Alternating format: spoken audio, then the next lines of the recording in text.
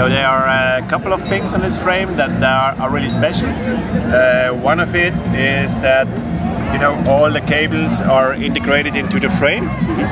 So basically what you can do is, here you have a model with conventional shifting. So the housing stops here, and in the frame there is only cables. So it's very light, it's very clean, and then you can see here it goes through the bottom bracket and it comes out on the chainstay.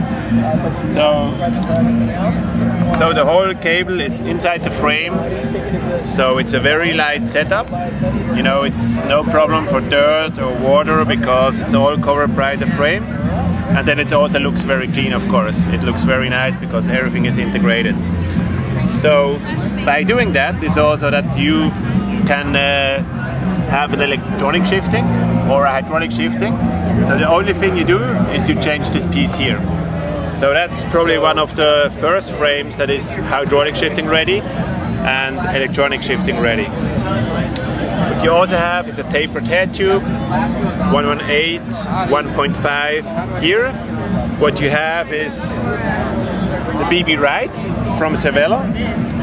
So this is an asymmetrical bottom bracket, because what you do is normally you're limited on the drive side with your Q factor. Your position of your pedals have to be like that. And here you have your chain rings, but here you have space that nobody uses, and we use this space so we get a wider bottom bracket, a wider down tube, and a wider chainstay. Also the chainstay is asymmetrical. Like that you get a stiffer combination, and of course also a light combination.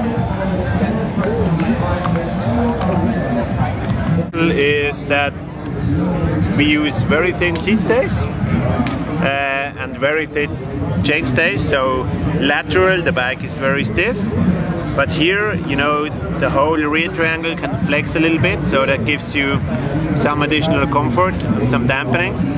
That's also the reason why the disc brake fixture is not on the seat stay like with many other bikes, but it's on the chain stay.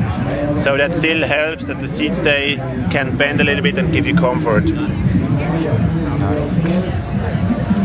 Then also really special is the geometry of the bike.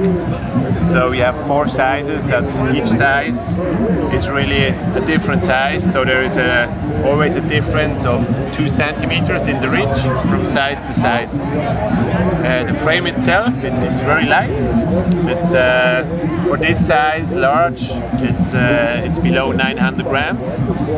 And so for a size small, probably that would be somewhere around 850 grams, 860 grams. That's more than 100 grams lighter than everybody else.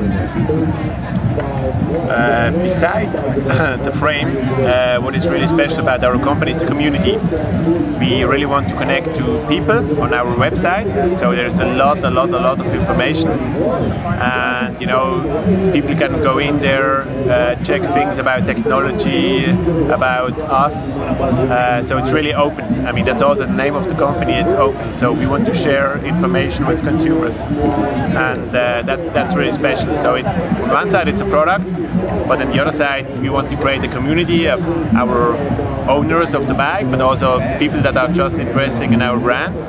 And so that's something we do really differently from other people. Normally, other people is you get your information from your dealer, and with our brand you get a lot of information on our website also.